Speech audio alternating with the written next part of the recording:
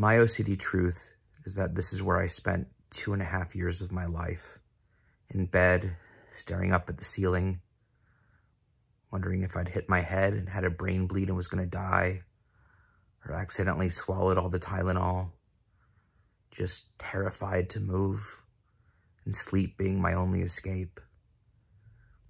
This is where I lived, or didn't live.